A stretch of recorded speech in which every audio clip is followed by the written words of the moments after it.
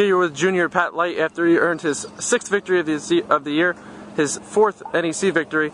Pat, you had 9 strikeouts today against Mount in a 4-3 win. How'd you feel coming in and after settling down?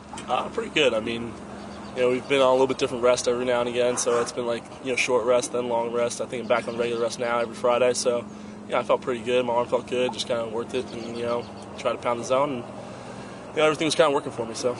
Danny Avella, your high school teammate, hit a 2-run home run in the 1st inning. How did that help you settle in?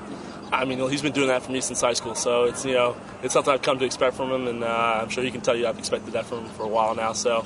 I mean, it's nice to have that 2-run lead, and that ball just kind of went out there in dead center, gave me the 2-run lead.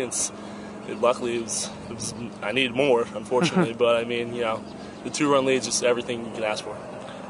Now you've had success in league. What do you attribute to that success? Really just pound the strike zone. I've done better as far as not getting all the play like I did last year and keeping the ball up. So pound the strike zone and get in the knees. Not keeping it mid thigh. That's basically it. I mean, have a breaker to throw in there every now and again, but really just pound the strike zone with the fastball and keep it low. Well, congratulations on the win, and good luck next week. Thank you. Here with sophomore Andrew McGee after the Hawks' 2-0 win in Game 2 of the Northeast Conference doubleheader. Andrew, how'd you feel today? I felt pretty good. I was on short rest because we moved the game up to Friday, but we adjusted my throwing schedule, and my arm felt good coming in, so I knew I was going to have a good game. Now, it was a 2-run game, and you worked all 7 innings. How comfortable did you feel going out for the 7th inning?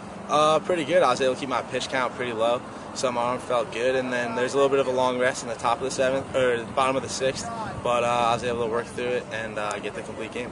Well, congratulations on the win and another complete game for you. Thank you.